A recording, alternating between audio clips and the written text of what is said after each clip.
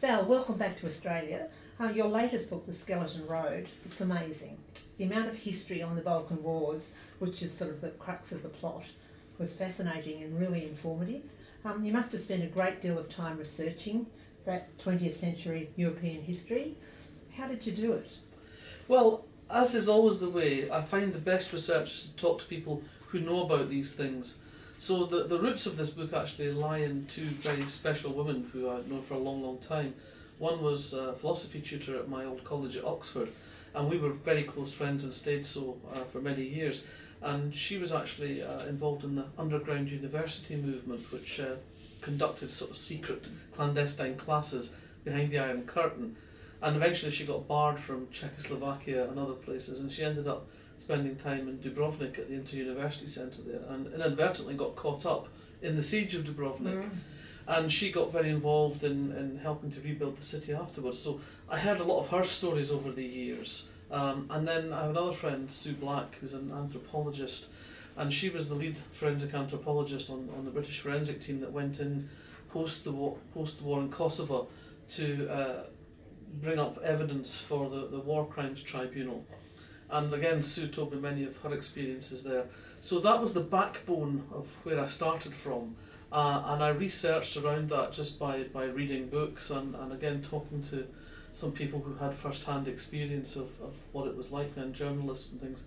And so I find when you talk to people about these things, you get a much clearer picture of what it felt like and what it was like to be there. And for a novelist, that's your absolute bread and butter. That's what you've got to have a handle on. I mean, forensic science has changed so much in the past decade, and you use it so well in The Skeleton Road. And I know you've got Forensic, a book that's coming out next month. And how do you keep up with the latest forensic breakthroughs? Because some of the things that came up in The Skeleton Road were just amazing. What you can find out on a skeleton that had been lying out for such a long time.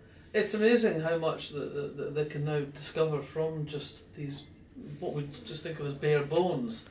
And I have a few forensic scientists that I've known for a long time, and when I'm thinking about a book and I'm trying to figure out how the story's going to work out and how I'm going to make things come together, quite often what I'll do is I'll phone up somebody like Sue Black or Niamh Nic Dead, who's a firearms and explosives person, and I'll say, okay, what's happened in your discipline since we last spoke? What's the exciting new stuff? What's the latest developments? What new techniques have you got for me?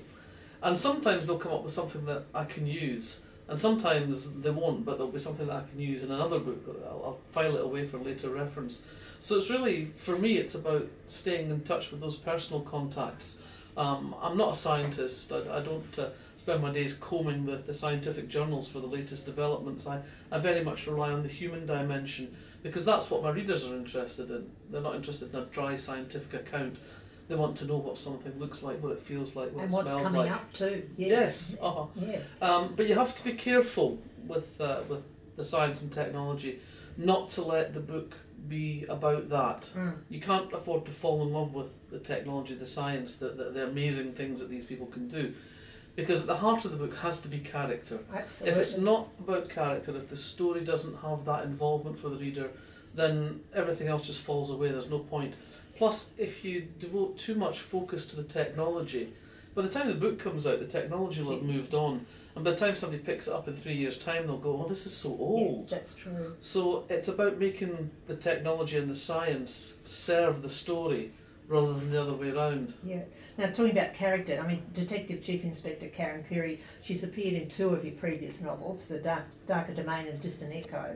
Are you planning more crime novels with her as the protagonist? It would appear to be that way. I wasn't planning on starting another series. And in a sense, Karen is sort of different from Tony Hill and Carol Jordan, because she's not centre stage in the books in the same way. She's the glue that holds the book together, but she's not the person about whom the book is. So I think that I will use her again. As I say, when I had the idea for this book, she was sort of shouting loudest in my head, saying, me, it's my story, tell me, And let me join in. And also River Wild too, Yes. I hope, because they've got a great rapport. It'd be great to have her as the forensic anthropologist come through in another book as well. Or Yeah. couple. Yeah. Yeah, well, I sort of started, I mean, River first appears, I think, in Grave Tattoo, and I think really bringing River and Karen together was about laziness, really. You know, I needed a forensic anthropologist, I needed a cold case specialist, I already had two, so I just mashed them up together, you know. But it's good to have them again. Yes. Appearing, yes. Yeah, so I think the chances are that Karen is going to be back. In fact, I've already got an idea for a case involving Karen. Now, your children's picture book, My Granny is a Pirate, it was published in 2012. It's terrific. When are you going to do another children's book, please? Well, I do have plans for another one, but I did get slightly sidetracked over the last couple of years with taking on too many projects, really. But next year, pretty much all I have to do is next year's crime novel. So I think there may be a return to Granny. I'm talking about Pirate Granny and the Revenge of the Skeletons. Ah, skeletons again? Yes. Well, it worked well for this book, and it worked well for the previous Granny as a Pirate. Now, your capacity to write so many fabulous books so regularly is just mind-blowing. How do you do it? I mean, next year you're saying there's only one and maybe another Granny, please. But how do you do it? Stupidity. Normally I write a book a year, and that's fine. That is the rate at which my imagination seems to function. But a couple of years ago I was approached by the Austen Project and asked if I would like to do Northanger Abbey, which is a modern reimagining of the Jane Austen classic.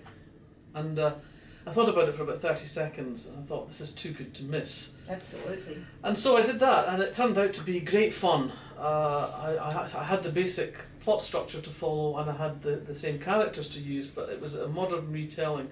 I resituated the story in Edinburgh during the festival, a place that I know very well, and I moved Northanger Abbey to the borders. So I had a slightly different ambience, shall we say, to the original, but the rest of it is kind of faithful to the idea. But I had great fun with that, and I think the delight that I took in writing it is evident in the text.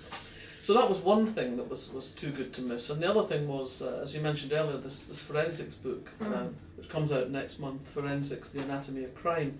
And again, I was approached by the Wellcome Trust, who have a big medical museum in London. They're closed for refurbishment at the moment, but they're reopening with a new exhibition early next year about the history of forensic science. And they wanted a book to accompany it that was not just a catalogue of the exhibition, but actually explored the history and practice of forensics. So essentially I ended up doing this book, which is a series of interviews with forensic scientists set in the context of the history of their particular disciplines. And again, it was too good to resist. Absolutely. You know? I mean, how often do people say, we'll give you money to go around talking to interesting people?